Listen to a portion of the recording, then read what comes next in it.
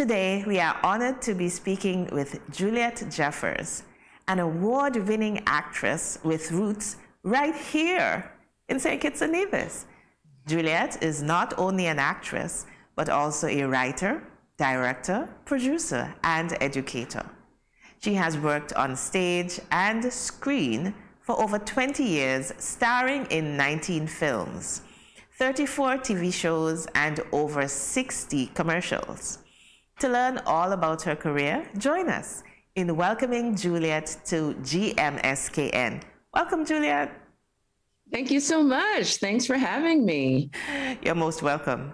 You recently played Dr. Sassner in the Netflix film Aftermath. Yes. How did you, in the same way that Meryl Steep said, find yourself in that role? Well, I played a therapist, so Dr. Sassner is a therapist. Mm-hmm. And so generally speaking, therapists are very patient and empathetic. And so I found I tend to be a patient person, except for when I'm driving. But that's a whole nother story. I understand. I understand. Right. I come, New York driver, So, but I tend to be a patient person, and I'm always, listening to my friends and family and giving them support. And so I channeled that part of me for the role. And it was a great experience being on that film. Nice. I like the way you use the word channel. Now, you also mentioned previous to me that that's not your most recent acting role. You said you also did a role on Law and Order. Tell us a bit about that one as well. So I recently appeared on Law and Order Organized Crime. So, they have a bunch of shows in that franchise, but this one was Organized Crime. And so I recently I went to New York to shoot that because I'm based in Los Angeles now. I kind of go back and forth, but mostly based in Los Angeles. Oh, okay. And before that, I did an episode of 911 Lone Star, and that airs on Fox. So both of those came out like within 2 weeks of the other. I think it was around March when it came out. Nice. Okay. Yeah. So do you have a thing for investigative roles? You know what? That's what it looks like right now, huh? I mean, I feel like it's interesting because there's no one type of character that I tend to be cast as, Okay. I play the victim, Actually, it's interesting because I did an Instagram post where I showed a picture of myself in different roles, but they were all like in the hospital. So I did an episode of ER, of Grey's Anatomy, and Chicago Med, where I'm all in a hospital bed. Oh my! I mean? Is there? So that's a patient role, yes. I'm like, but a lot of, other than that, most of my characters have there've been a wide range of characters that I've played. Right. In doing our research, we found that you have starred in over 19 films. Which one? Can you pick one that stands out the most for you? Yes. The one that stands out the most is a film called Noise in the Middle. And what was so special about this film is, well, there were a lot of special things, but one was that I didn't have to audition for the role. It was an offer. And this was a director who I did a commercial with several years prior to that. And it was a time when I wasn't even auditioning for roles because I had just had surgery on my ankle. So I wasn't auditioning at all. And my agent called and he said, there's this offer for you for a film. And I was like, well, I had a boot on my leg, And I was like, I can barely walk. I'm like, no, I don't think I can do it. And then I thought about it. I looked up the director and I thought about it. I was like, wait a minute. let me at least find out who this character is, because maybe this character is sitting behind a desk all day long. You know what I mean? Yes. And so, and so I read the script and I said, yes, this is doable. And I said, well, just let them know that I'm in a booth. And the director said, we will work around it. And so it already started with, as you know, with such a special feeling. And then the next best thing, and I know you guys would love this, is that my character is Caribbean. And it's actually, yes. And so I like to do that whenever I can. I like to represent. So if there is a role that I feel like, you know, can be Caribbean, sometimes I'll ask, you know, if I can make her Caribbean. And but this particular one, that's what the director wanted. And Nice. And I played a therapist. It's interesting. There's another therapist there. Yeah, there you go. And you know, and both of those, so Aftermath and Noise in the Middle are both horror films. Oh.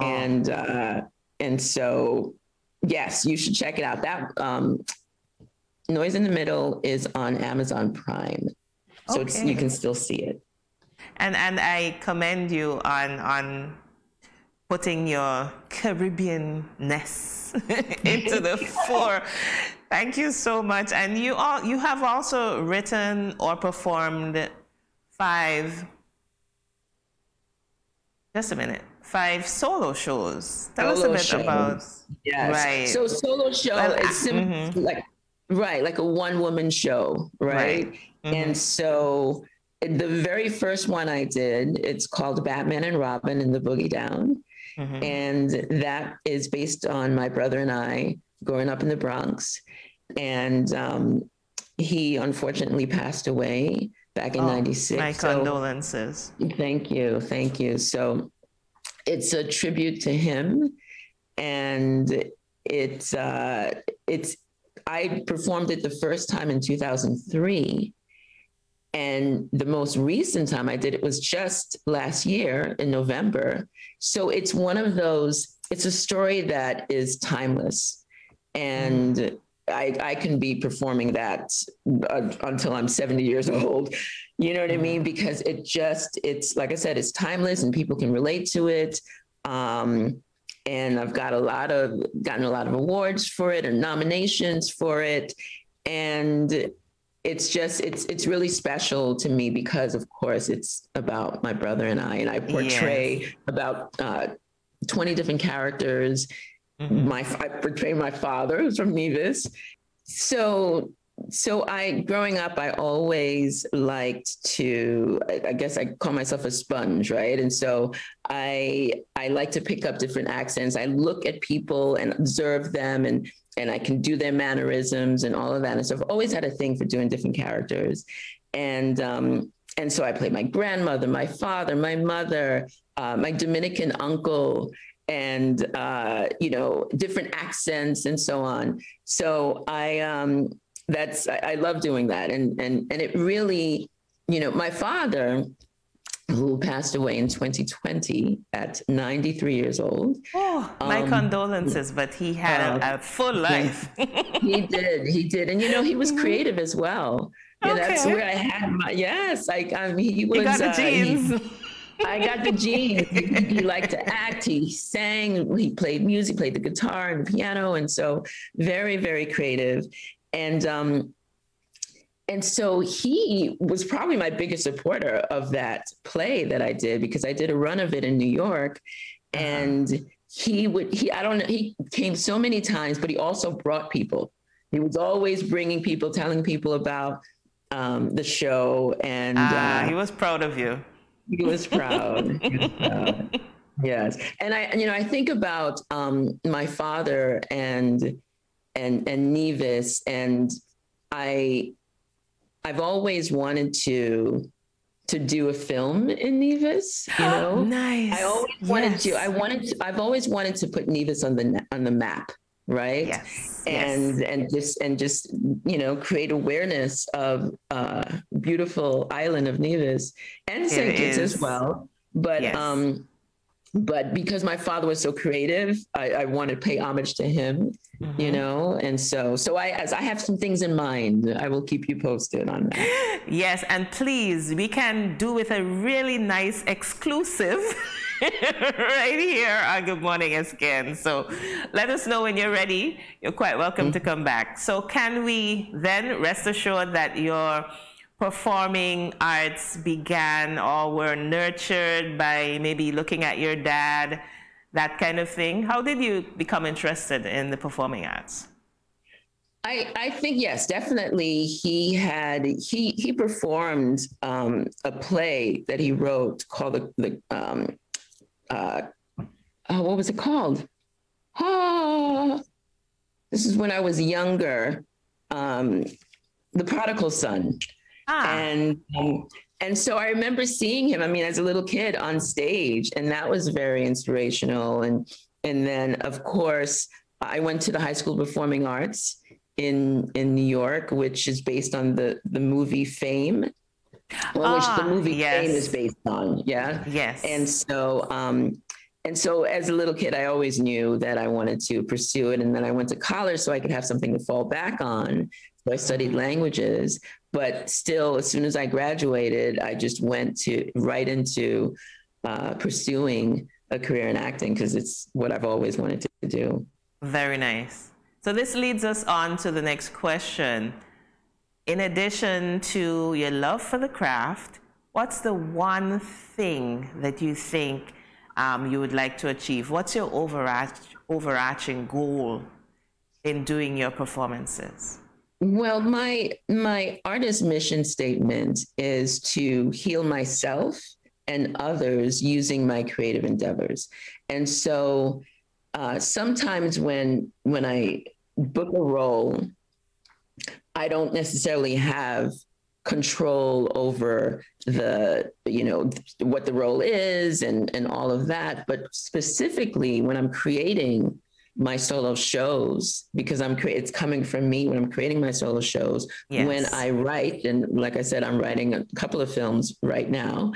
And so when I write, that is my overall mission, that I can, from my creative endeavors, that I can heal others. And, healing, right? Healing comes in so many forms. So if you love it, right? Mm-hmm.